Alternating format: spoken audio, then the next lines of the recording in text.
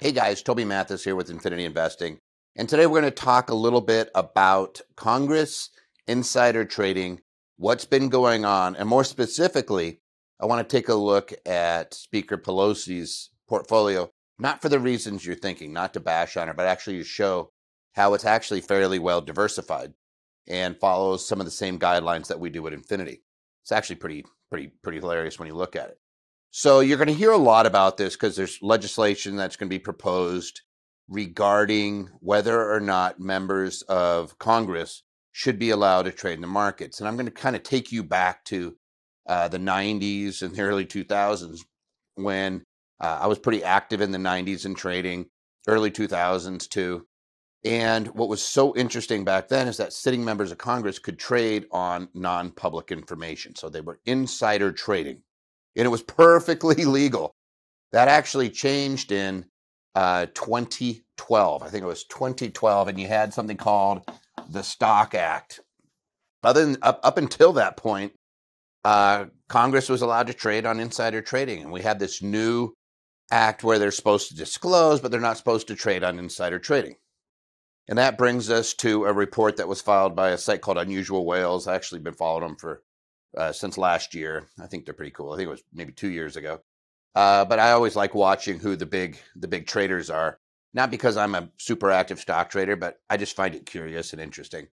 And in that particular site, they started tracking, and they did a really comprehensive report of all the congressional members who made very unusually timed trades. So, for example, and I'm not talking about Pelosi or anything like that here. Like there's stuff that there's tons of stuff out there on her, but it's the Republicans too.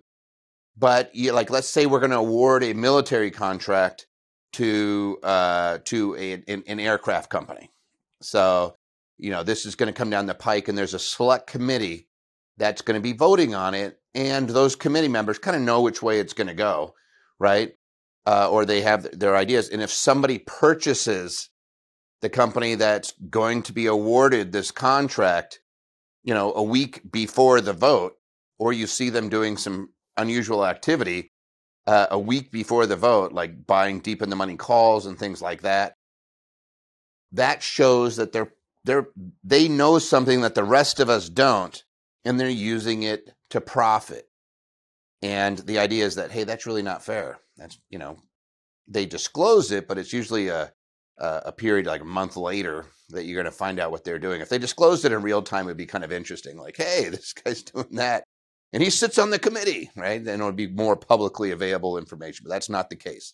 Is that generally speaking, you and I don't have access to this information. All right. So that is probably going to go away. If there's fairness in the world, it's going to go away. Nancy Pelosi was specifically asked about this, and she said, no, Congress members should be able to participate in the free market economy. And then I think it was 2 days later, she was buying more calls on something. It was like, don't quote me on that. It was something where she was doing some more trading activity, and she does it through her husband. It's not me, it's somebody else.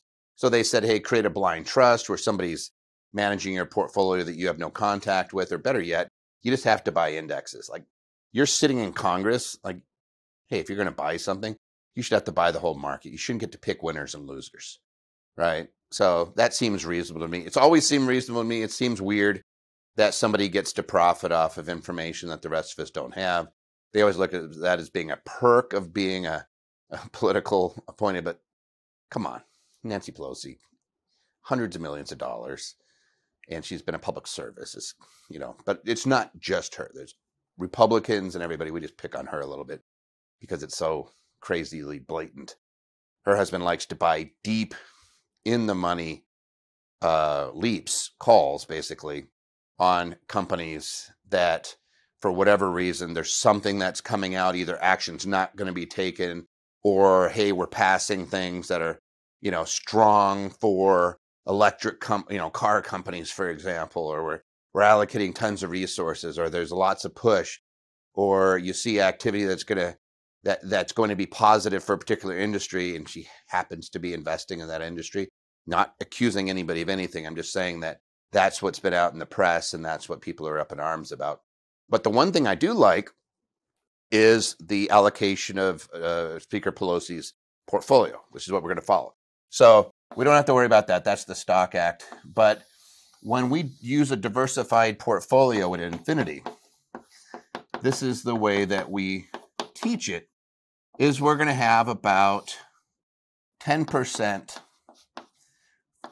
for cash and cash equivalents. So I'm just going to say, just put an equivalents. So this is your crypto, this is your gold, this is your US dollars, this is the kind of the emergency fund.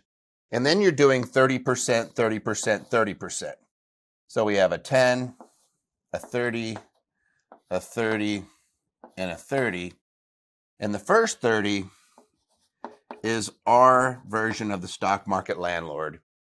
It's stocks that are dividend paying stocks. So we tend to just do stocks and options in this category. You buy the stocks, you sell the options. We're not big option buyers. In fact, the only time you should be buying an option is when you buy yours back. You should be the option seller in our world. So this is where you're doing stocks, and this is 30%. 30% should be in real estate or real estate equivalents, which is like REITs, private placements, etc. The third category, this next 30%, is managed money. So I always say managed means you aren't in charge. So this could be a money manager. This could be giving it over to an investment advisor who charges you a percentage. It could be it could be AI. I don't really care as long as you're the one not making the decision and you could see what it's doing or what they are doing. So if you have a money manager, the idea is that now you have somebody you can bounce ideas off of, or you can see the portfolio. You can see their activity. If they start making changes, you can watch it. It's kind of like, again, if you could watch Congress in real time of what they're buying and selling, that would actually be like, whoa, hey, maybe I should factor that in. Now that is publicly available information. This is like, hey, if I see a vote coming up on a particular item and I see somebody dumping Boeing, I'd kind of want to know that, right? I'd want to know, hey, there's a big decision coming up as to who's getting what. Is it going to go to company A or company B or company C? And we don't know. And if they start dumping company A and B and buying options on company C or buying company C, then we can be like, whoa, hey, we could see what's going to happen ahead of time, but we don't. So they shouldn't get to, we shouldn't get, but chances are we wouldn't have that information anyway. So you have somebody managing it that's sharing with you, that's allocating your portfolio so that you're not dependent simply on yourself. Now, there is some crossover because you could have private placements over here. You could have even passive business. So I could have things that I don't run. Somebody else runs, hey, I have an investment in a pizza shop. I have an investment in a bio company. I have private investments. That's somebody else managing it. I have a portfolio being managed. That's private investment. I do a real estate private placement. I put money into apartment. It crosses over into here, right? I could be easily allocating that there and then say, I'm going to go get more real estate as well. As long as we have a portion of our money somewhere where it's detached from us making all the decisions, I'm good. Now, here's what's interesting. If I took this out and I said Speaker Pelosi, then this gets very, very interesting. Let's change some of these numbers up a little bit. I'm just going to say, let's take away the 10. You'll see what I mean in a second. Oh, this is just horrible. This is dusty. So I'll just redo the whole thing so you guys can see it. I have my big white cloud here, right? So if we're doing Pelosi, then you have about 5% is in her option buying. 5% of her reported income or reported assets and all of her trading activity and her business interests are about 5% of it is in the form of options. About 35% is in, guess what? Stocks. Now, Pelosi tends to be more focused on tech. She's in the Bay Area. It doesn't surprise me. She's very, very tech heavy, but she's still in securities, which I always find as being pretty interesting, right? You look at it, you say, all right, how close are we in reality when we're doing our allocation model? And then she has another it's about 24 to 25%. I can't remember the exact number. That's in real estate. And that number may be going up because she keeps buying more, right? She just bought a $10 million property down there, and I think it was in Jupiter, Florida, right on the coastline, by the way. Not that that means anything, but some of you guys may be finding that somewhat humorous. But there's allocation. Her third category is really her business interests. And the reason I bring this up, it's about 36%, is because she doesn't manage anything. She's not actively involved in any business. So these are all passive businesses.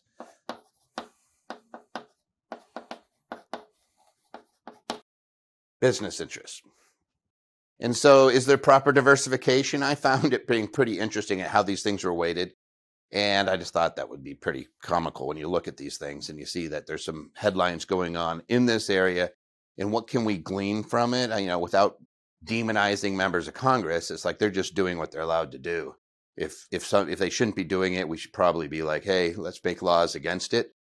If those laws are easy to circumvent, like, hey, they have access to information and we really can't stop them from using it, then maybe we just say, hey, that you can't engage in that transaction. Like, there's no way we're going to stop them from knowing this stuff. They're not supposed to use it at the public's expense, because just consider, if they're making money, somebody else, chances are, isn't. It's being allocated and somebody else is paying a cost for it. So you look at it and you say, maybe they shouldn't be doing it. That's probably going to be the case. But what can we glean from the information? I just look at it because, somebody was naming Speaker Pelosi's, Trader of the Year because they've made so much money. A lot of it was in Tesla and some of these things in NVIDIA, where they were buying deep in the money leaps, and then these companies take off and they make huge, like millions and millions of dollars. And it looks really, really bad, right? Well, okay, did they know something? Yeah, of course they know something. We're going to be allocating tons of money and they know it's going to pass, and they know this thing's coming to pass, and that these companies are going to benefit from it. They could make decisions as a result that you and I, we wouldn't know that information, or like we'd just be guessing, where she knows more on the inside of what's going on. Whether that's right or wrong, I don't really care. It's what's been happening. And a lot of people benefit. And by the way, just to be completely fair, more Republicans benefit than Democrats at the top. Like, I think it was Dan Crenshaw and a couple others were ahead of Pelosi as far as how much money they were making from trading. So like, there's always an explanation, right? I'm not going to do the right or wrong thing. I'm just going to say that this came out. And then I found it really interesting at how they diversified it, and wanted to share that with you because it happens to be fairly in line with what we teach over and over and over again, which is, hey, diversification, like Warren Buffett kind of says in stocks, doesn't make a tremendous amount of sense. And if you haven't heard it, just Google Warren Buffett on diversification. He says it's better to know a few companies and know what they are, and they're really good companies, and own a few of those than a whole bunch of something that you don't know. So why buy the whole market when you could buy just the good companies? And that's our philosophy. That's why we're always teaching you to buy individual securities as opposed to just go buy ETFs. The ETF people are like, hey, average is okay. I don't want just average. I want to have good companies that I like and that I want to keep forever. And that changes my thinking. I want companies that have a great track record, that in 100 years, I see that they're still going to be here churning out cash. I can't do that if I don't have enough historical data. So it's really tough to do that with new companies. And when I look at the whole market, the entire market, I want to see as much strong history as possible so that I can make really good decisions. And I can say like Coca-Cola, great company. Warren Buffett was, targeting Coca-Cola in the 80s.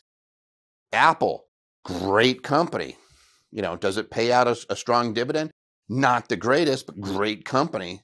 So we try to pair those two things up.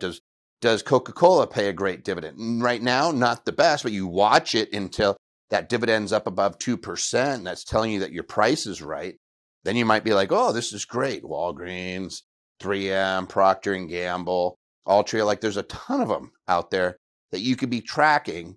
And we do it in the website, obviously, but you should still be aware of these and be looking at them going, hey, when does the pullback or when does the dividend increase to where it becomes a great deal for me to, it's hard to time, but this is a great deal for me to get in, knowing that you're not going to be selling it. You're buying it for a long term. I think Warren Buffett said it was like selling, like, would you sell one of your kids? This is something I love. This is a great company.